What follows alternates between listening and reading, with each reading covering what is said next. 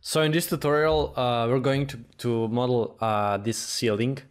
I wanted to show you how you can use blocks again in Rhino to create this kind of effect.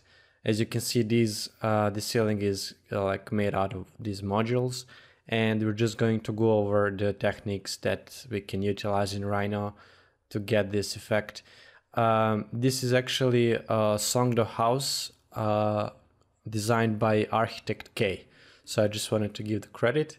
And now let's start. So first thing we're going to do is we're going to create some reference geometry. So let's go with 1.20, for example.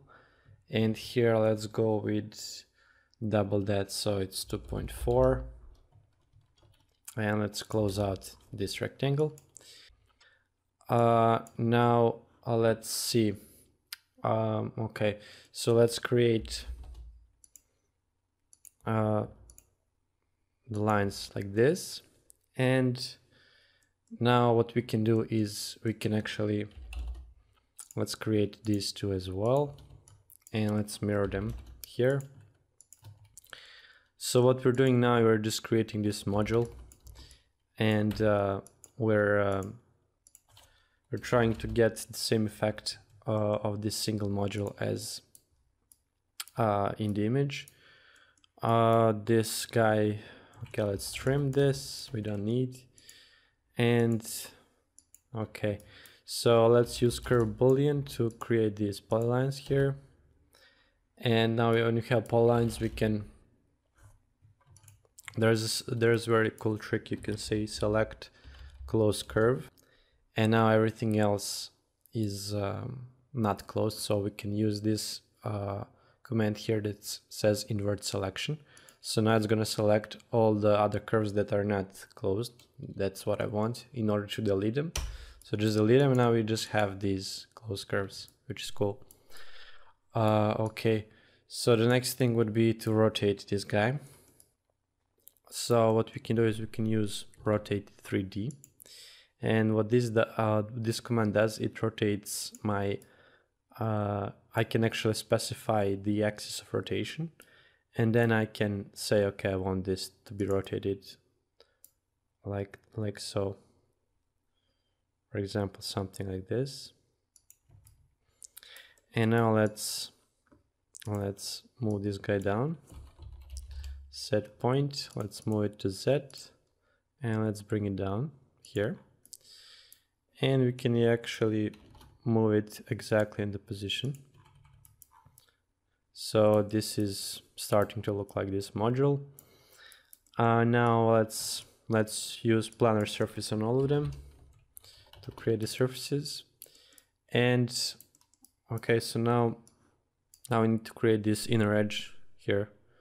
So let's first, okay, let's select this edge. I'm going to select all the curves and delete them now because we don't need them anymore. So I want to select this edge. How do I do this? I hold Control Shift and then press the left mouse button, and it allows me to select these edges. Now I'm gonna say I'm just gonna bring this down.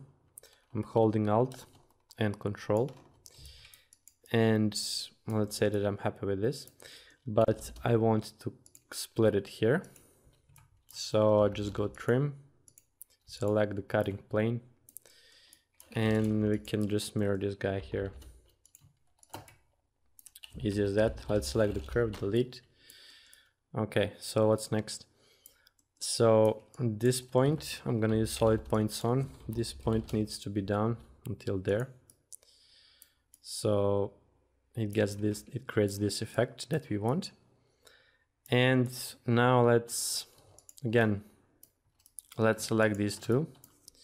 Let's say duplicate edge. So now I have the curves from this. I can join them. I'll go to the top view and offset them. Let's say 0.1. This is enough. Yep. And now let's Let's split them here. I'm gonna split this guy with this plane. So I just have these two to delete. Now I'm going to just close these guys here and here. And now I'm gonna select all the curves here and say planar surface. And you create a surface for me. And the last thing would be to actually bring this edge up a little bit. So I'm just gonna extrude it up a little bit, like so. And let's split it again, here and here.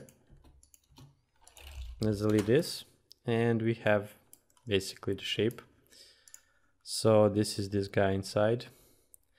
And now we're pretty much done. I'm just going to create a block out of this base point. I'm gonna say ceiling block, and everything that I do in this single module will be reflected in all the modules. So first, let's see if everything fits. I'm gonna copy it until there, see if everything is okay. So you can see there is something that we need to correct. So let's just go into the block, because for example, let's say that I copied this a couple of times. Let's say I copied it like 4 times, and I copied here also, like, let's say a couple of times. 1, 2, 3, 4, 5, 6, 7. So that's gonna be the final ceiling surface. So you see that there's this thing that we need to correct here. So if I didn't create a block, I would need to delete everything and then just correct it and then copy it once more. But if you have the block, you can just double click it here, and you can say select these 2 solid points on, and let's bring it back. I'm gonna say bring me to y-axis, and let's say until there. Once I press OK, everything will be corrected. See? So that's the beauty of it. Now the last thing is that I'm just going to close it off. I'm going to use this command here to create these surfaces. And I'm going to copy these guys a couple of times.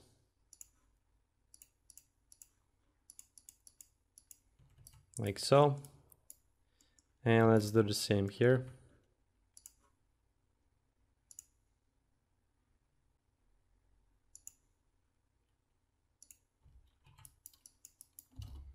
Let's copy it a couple of times.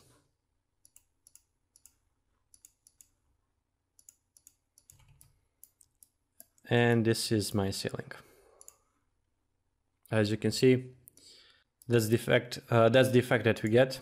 And right now I'm just going to insert a couple of lights here to get the similar effect as these guys. And then we are going to render this. Hope that you like this video, and if you know somebody that would benefit from it, please share, and let's spread the word. Here is the final rendering. Hope that you like it.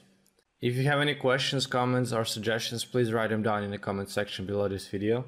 And if you like this kind of tutorials, please like and share, and make sure to subscribe to this channel by clicking on the bell icon here so that you can get notified every time I upload a new video.